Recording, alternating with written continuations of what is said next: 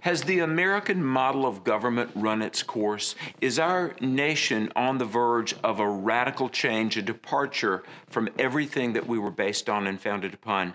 In this edition of Truth for a New Generation, we're going to unpack a question that I began to ask myself more than 20 years ago as I was speaking on American universities, and I would hear professors continually denigrate America, and I was watching students really be coached to dislike America and to believe everything about this country was wrong.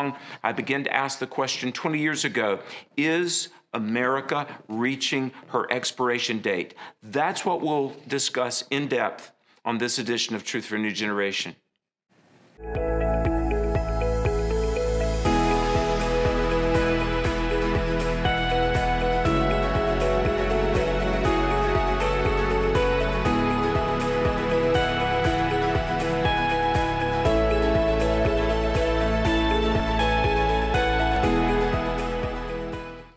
Alexander Tytler was a Scottish lawyer, a lay person in his church, a theologian, a historian.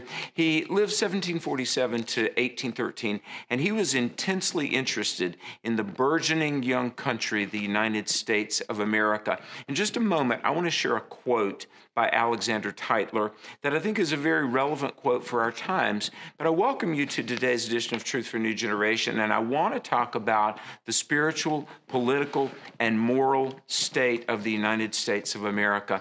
Hi, Alex McFarland here, and I'm so glad you're watching. We've got a great show with a very special guest that you'll meet in just a few moments. But let's talk for just a moment about what the founders envisioned the role of religion to be in public life. Nowadays, we're conditioned to believe that the founders created a completely secular country, a country that would be really more of an economic experiment than anything moral, and certainly not anything spiritual. In fact, nowadays, if you talk about spiritual things in regard to public life or, heaven forbid, politics, you're accused of having violated the First Amendment, and it's almost like religion exists, but the founders envisioned a country free from religion, not influenced by moral convictions or religion. And we're going to unpack that and look at the legitimacy of that assumption here in just a minute. But I want to go back to the quote by Alexander Tytler.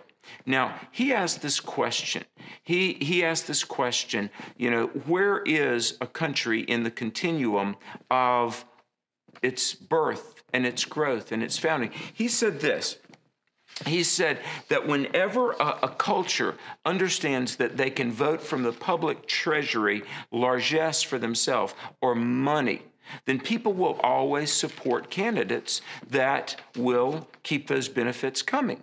And he goes on and he says that a nation goes from courage and birth to prosperity to really decadence and then into bondage. And I believe that we are somewhere in that continuum. In fact, I think I know where we are in that continuum. But a country, as Unwin said, the very famous Cambridge historian, Richard Unwin, he said there's a country's state of being protective, then productive, then prosperous, then promiscuous. Protective, you fight, you build the nation. Then you become productive and you work hard and you're industrious and you engage in deferred gratification and you save your money. But then hard work and right living gives prosperity. Now, Tytler would say this, Richard Unwin would say this, many an observer and pundit has said this: when a generation or more comes along and they don't understand how you got what you have, you are promiscuous. You take it for granted. You don't realize what it took to give the prosperity. The very famous colonial era thinker Edmund Burke said this. Now listen carefully. That which we obtain too easily, we esteem too lightly. That which we obtain too easily, we esteem too lightly. If it didn't cost us anything, we don't attach a value to it. That's why I really believe that entitlement programs and welfare and just giving away money, the redistribution of wealth, is very counterproductive. Because when people don't attach a value to something and they don't realize what it took to get the blessings and the benefits that you've gotten, they really won't appreciate it. They'll take it for granted. Now, how this relates to the state of the country and the preservation of America, we'll talk about with our very special guest, Congressman Mark Walker from North Carolina. Don't go away. Truth for a New Generation Television is back right after this. There is something welcoming about prepared places. At the Cove, we extend that welcome every single day. From the panoramic views, chef-crafted meals, and spacious meeting rooms, to our serene mountain lodging, stone fireplaces, and inviting rocking chairs. Our setting, carved into 1,200 wooded acres of the Blue Ridge Mountains, and our personalized service will ensure that your group's visit is both memorable and renewing. No wonder we find such great comfort when Jesus says his Father's house has many rooms that he is preparing for us. So, the table is being set. Hearthside, the fires are ablaze. The stage is lit, the mics checked. Come, experience this place prepared for you and your group at the Cove. Hi, Alex McFarland here. Welcome back to Truth for a New Generation, talking about the spiritual, moral, political state of our country. So honored to have here on set our guest, Congressman Mark Walker from my home state of North Carolina. Thanks for making time to be with us. Yeah, we're glad to be here. Thanks for the opportunity. Well, I want to say I appreciate your service for our country. And I appreciate all that you do. And, you know, as you and I filmed this, it's been a busy 24 hours.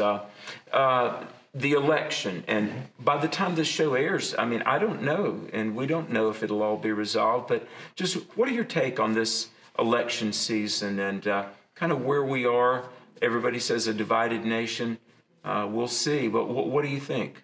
Well, I was certainly impressed by our home state, and as far as turning out, a lot of the pollsters had said this was going a different direction. I think it's nip and tuck as we talk right now in Wisconsin. I think ABC did a poll where the president was down 17 points. I think that sometimes suppresses the vote, or at least has a tendency. It's another story, obviously. But I do believe that this is going to go back and forth. I was glad that we were able to maintain the Senate as a conservative Republican. That was important to us. Sure, of course. This is a question a lot of people are asking, or maybe a lot of more conservative people. Do you think there has been or is being an honest vote count? For the most part, I think there is, but at the same time, some of these swing states, the margin of error is so small that you have to be able to really scrutinize the process. 4 years ago, it was the Democrats that were all up in arms about voter integrity. I'm not hearing a great deal about that right now with all these mail-in votes. Right. It does give us some pause. There have been some examples where there has been fraudulent behavior. We have every right, and we should, to continue to monitor that. Do you think mail-in votes and even proxy voting, I mean, is this just the new normal? I hope not, specifically the proxy voting. When Speaker Pelosi abused her power in the House to, historically, through famine and flood and world wars, members of Congress have always made their way to the Capitol to represent the people who they swore an oath that they would. And this, we had one of the members who was out on his yacht trying to vote by proxy. It's ridiculous. Yeah. I hope that we can get past that. Sure, I agree. You know, 2 days ago, as we filmed this, November 2nd, the president issued an executive order called the 1776 Commission. Yes. Basically, patriotic education. And I want to talk about that in general, then pull out specifically a couple of, I think, very important words in there. But the president says school children are being taught to, hate this country. And our founders are often vilified. How important do you think it is that we tell upcoming generations, look, this is a good country? It's absolutely, and I'm not making the case, and neither are you, that we get it all right from day one. Sure. But we grew. That's the thing that separated America from all other countries. And now this republic provides more opportunity for all of our communities than any other nation in the world. I was most surprised maybe 3 or 4 years ago when a World War II veteran brought up his great-granddaughter's history book and showed me there was one paragraph talking about World War II. I mean, it's very problematic. And the indoctrination that we're seeing from the education system has created this mindset, this kind of lean towards socialism that we have never seen at any point in our history. Do you think the current interest in socialism is temporary, or, and I mean, I can't believe I'm asking this, Congressman Walker, but I mean, are we headed irrevocably toward being a socialist country? I don't think at this point, but unless some things change, the influences that we have on the generation that's maybe a little younger than I am, whether it's their education, whether it's their arts and entertainment, the social media, every medium that is in their contact of daily life has a tendency to push them toward more a federalized government making all the decisions in their life, whether it's their health care, even recently in the COVID crisis, even some of the religious mandates that we have seen. Yeah. That's what we're seeing, and it's conditioning this younger generation to accept that without pushback. Why were the founders so interested in states' rights? I mean, in fact, that even held up the ratification of the Constitution, because many people wanted to know that states' rights would be protected. How significant is that we recognize the rights? Because they had come from a monarch, one system dictatorship, but they knew this, and they had experienced this. The more localized that you can make government, the more effective it can be. The more bureaucratic it can be, that's when it creates all problems, when you have elitists in the top of Capitol Hill or wherever in Washington, D.C., making these decisions, whether it's in the education area that we talked about or anywhere else, when you should be looking to localize those decisions, because who knows better for education? Who knows better than the parents in your local school boards to make those decisions as opposed to bureaucracies in Washington, D.C.? Mark, I remember 20 years ago plus when Clinton was in office and Hillary Clinton was in charge of revising health care. Mm-hmm. And she said that we needed to federalize law enforcement. Mm. And this is a long time ago. But she was now we're hearing about defund the police. Right. So talk to me about how important it is in government being localized. The undermining of law enforcement, or even calls for federalizing law enforcement. Yeah, it's tragic to see the boldness of some of the language of the radical left. Even since I've been in Congress, I've served 6 years. I've served as a pastor for 16 years in the last 6 years. Even when I arrived, there were still remnants of where the left was trying to do this deceitfully or behind closed doors. We've reached a place in just a short period of time that now it's more in your face, try and stop us. But we're seeing that with defund the police, some things that would have never been even a rational conversation. But we're seeing all of this because there is a design at the base of it is to garner control. Mm-hmm. If I control every aspect of anything that impacts your daily life, then you have to come to me for any decision that you might make, whether it's emotional, whether we talked about the healthcare, whether it's religious-based, anything. That was what Thomas Jefferson and some of the founding fathers really pushed back on when it comes to the federal government having control of your daily life. That's why you just mentioned states' rights, where you have that individual opportunity to go and pursue and prosper in the way that you deem fit. We can make good arguments, we can give evidence, but I think the founders believed one of the things that would keep us in check personally and guard our freedoms nationally was religion and morality. Yes. And the president, in his executive order on patriotic education, talked about George Washington's phrase, the laws of nature and nature's God. I was so thrilled because I've never heard a president in my lifetime use the phrase natural law, speaking of morals and absolute truth. So here's my question to you. How important is it for the preservation of our civil rights, the preservation of order? How important is it that we are a country that believes in morals? It's 100% essential to the fabric of our foundation, but also to our survival as the longest republic in the history of the world. It is without doubt something that we may stay focused on. If you start with the fundamental belief that we are created in the very image of God, that is your starting place. That is where you begin your moral thought process, because you could take any country in the world. They may have a different set of rules or regulations or laws that may be offensive to us.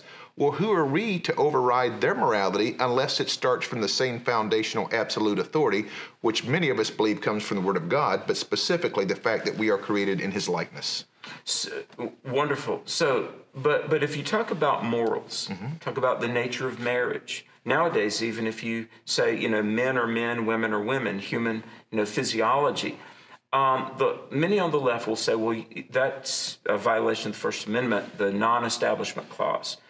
Congress will make no law regarding the establishment of religion. Okay, how do we help people understand that the freedom of religion clause doesn't mean the eradication of all morals? Well, first of all, I think it starts with the understanding the very history of the principles of how this country was launched.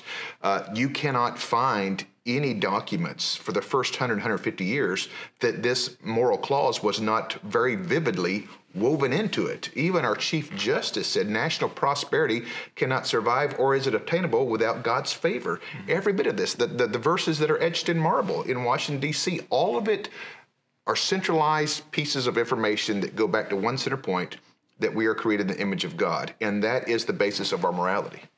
The street fight that erupted over the Justice Gorsuch and Kavanaugh, Yes. and then Amy Coney Barrett.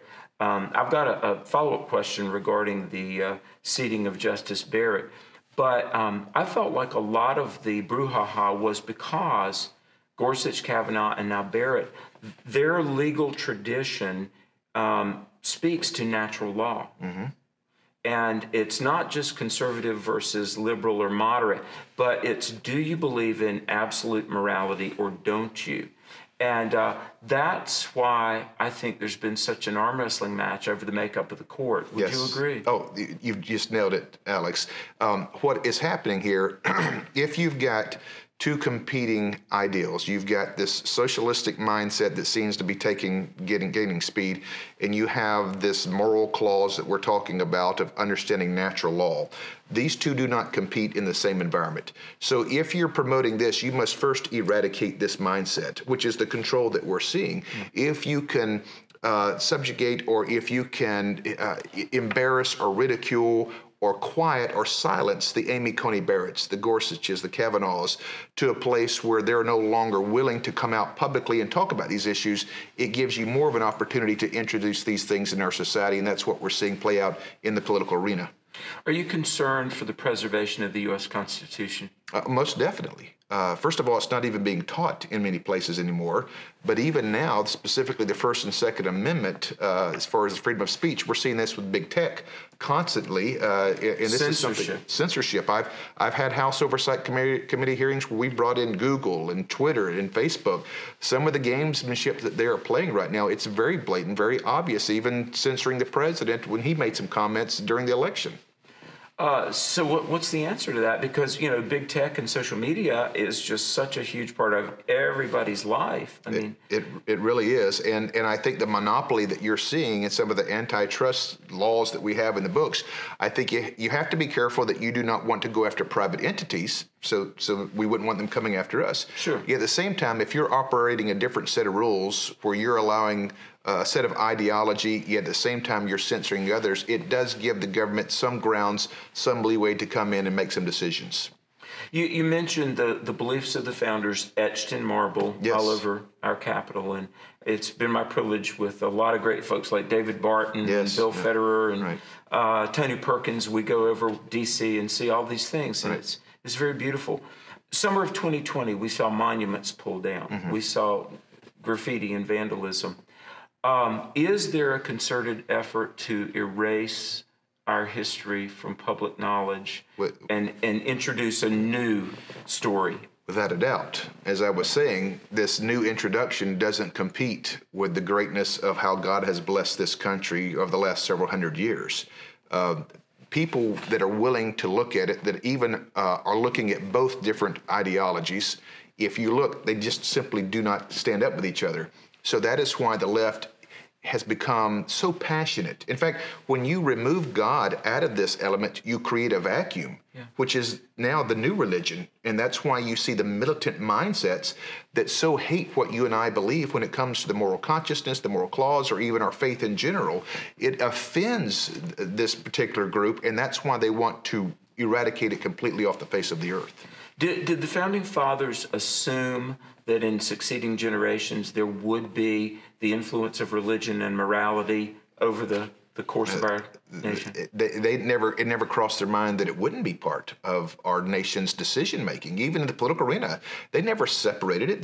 We've talked about this and don't have time to get into the separation of church and state, but they wanted to make sure by the very language and everything that they wrote or implemented at that time, it started with the fact that we are created and we get our rights from God, not from man. That's the fundamental difference. This group over here that's the socialistic, it believes this is the secularism mindset, that we are the ultimate authority. Our founding fathers, you couldn't have found a single one that would have agreed with that mindset. I want to say thank you for serving our country. You and I come from the same part of North Carolina, Yes.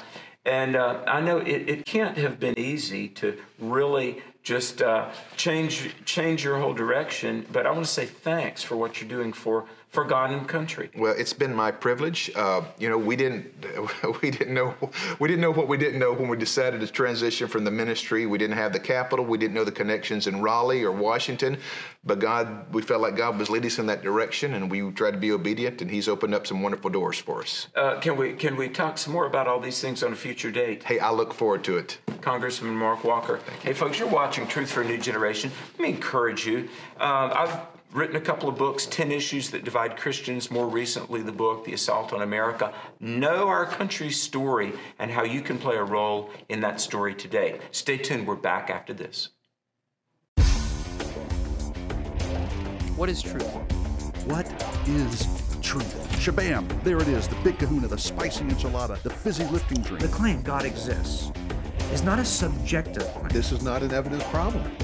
So, truth is basically subjective. Yeah, emotional. This is Debunk TV.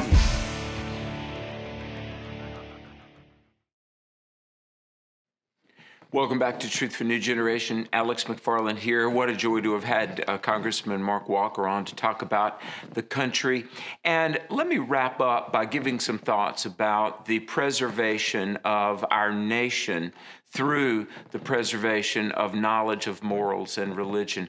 You know, R.C. Sproul was a great scholar. He died in 2017, and he was commenting on Proverbs 1:7, and he said, if the fear of the Lord is the beginning of wisdom, then the denial of God is the height of foolishness. And I would agree. And yet we've been living in a culture that has really denied God or ignored God. And I think that's one of the things that made Germany so susceptible to the rise of Hitler. Dr. Dobson, my former boss, was touring Berlin, and he wanted to find out how Hitler took over formerly Christian Germany. And he went and he toured all of these places, and they toured where the Nazi propaganda ministry went forth, Goebbels' house and office and things like that. And one of the tour guides told the group that the Nazi Party rose to power because they had such a control in the media, the communication, and yes, all of the public schools. In fact, Hitler said, quote, to Germany, your child belongs to us already. In a short time, they will know nothing but the new community.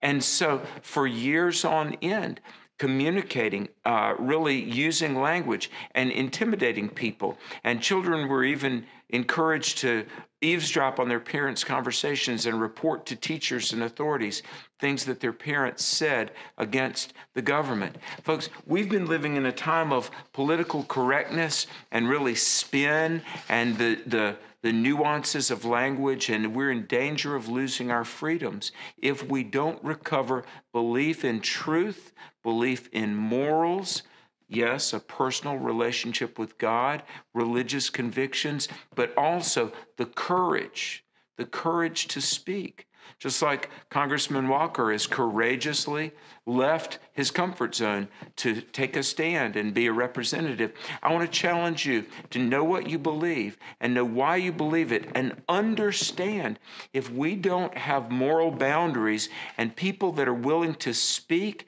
act, influence, and live out their convictions, there's personal implications for that. There's national implications. The future of our country and making sure that we've not gone past our expiration date, I believe, depends on the recovery of God and morality. You can make a difference in these things. Stay tuned to Truth for a New Generation. Swung on, there's a fly ball to right field. The mighty USS Arizona. The safety of the car on the highway. To set before them good examples of moral living. Duck and cover. Smoke 'em, then you'll see. I don't believe in big government. I have a dream. It's stimulating. Well, I'm not a crook. Anywhere near Jonestown.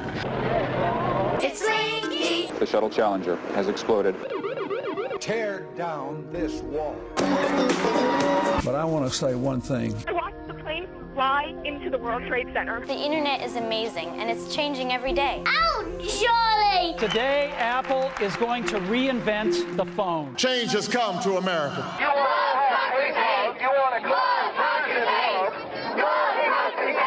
What in the world is going on? Welcome back to Truth for a New Generation. Alex McFarland here. I want to say a big thanks to all who've been reading my brand new book, The Assault on America. If you enjoy learning about the inspiring history of our country and how you can make a difference to stand for our country and our freedoms today, read this book. It makes a great gift. It's good for all ages. The Assault on America, How to Defend Our Country Before It's Too Late. It's available everywhere online and also at Barnes & Noble. But I want to say a big thanks for those who are supporting our ministries. We're engaging with thousands and thousands of people every week. We're on the radio 7 days a week, on television, on social media. And for your gift, your support gift of at least $50, I want to send you our award-winning video series, The 21 Toughest Questions Your Kids Will Ask About God. More than 7 hours of teaching. It's great for small groups. Entire churches are using it. Of course, I'll include the most recent edition of the Truth for a New Generation newsletter. But for your gift of at least $75, I'll include our great Apologetics t-shirt. Better Living Through Apologetics. Really retro, really cool. The TNG logo is on the back, so you can witness and use it as a conversation starter. But I want to encourage you, pray for our country. Stay informed, stand strong, make a difference, be an influence. And thanks for watching and supporting Truth for a New Generation.